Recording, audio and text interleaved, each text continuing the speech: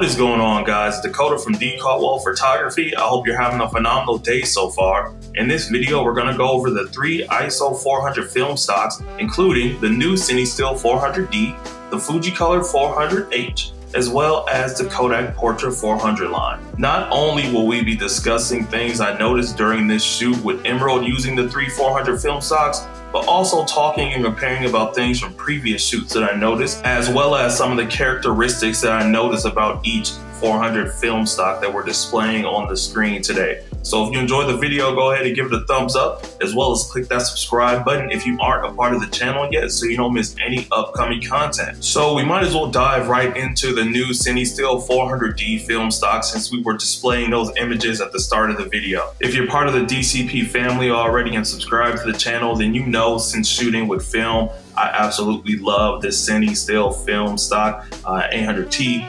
BWXX, 50D. I love all of them, and adding a daytime film stock 400 dynamic is pretty cool, I say, on Cinestill's part, so you don't have to worry about shooting your 800T during the daytime, or if you want something a little bit warmer than the Cinestill 50D, you can hop on the Cinestill 400D train. Some of my impressions of using this Cinestill 400D film stock so far after a couple shoots and about 3 or 4 rolls here, I really am getting a desaturated warm look. So like a warm desaturated color like palette to this film, okay? I would say that this film tends to focus a little bit more on the yellows and reds, as you do see in these images I'm displaying on the screen and at the beginning of the video as well. And I dig that a lot too. I like the little light leaks that come in, like the halation leak on the side of the film too. I think that's really cool. And again, Cinestill is like a really different type of film. It's a motion picture stock with the rim jet layer removed, meaning once that's taken out, it doesn't protect the film from different halation leaks in the highlights and whatnot, right? So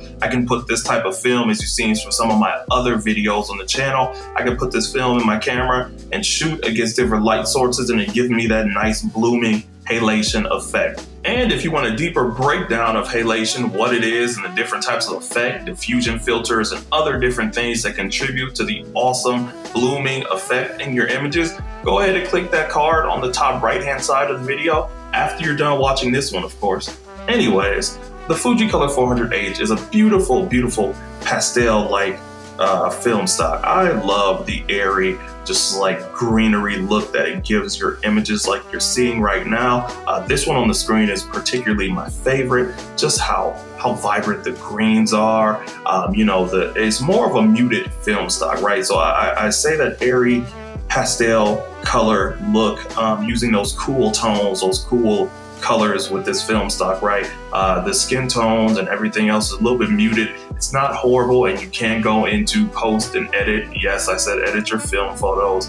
You can go into post and, you know, add some saturation to bring the life back into the skin a little bit more if you do run into an issue where the skin tone is just completely off. But that's the whole point of this particular film stock. Just again, the pastel, like dreamy colors that this gives. These cool colors are amazing for this film stock. You do notice when you are shooting with this, you get more of that green tint and some of like the mid-tones of your images, and that's okay. It's just you have to be mindful of kind of like where you're shooting or what you're shooting up against. But again, like I mentioned 1,000 times, take a drink for every time I say cool or pastel tones for this film stock.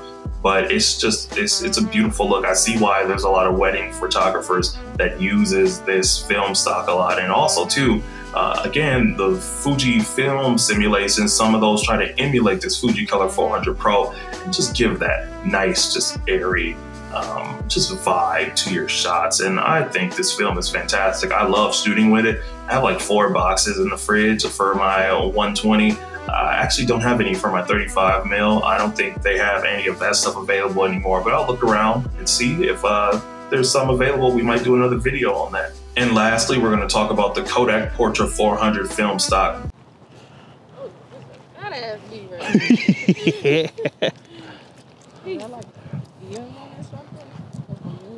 You said it's eating one? Wait, where is it at? It's right there. On the, oh, heck.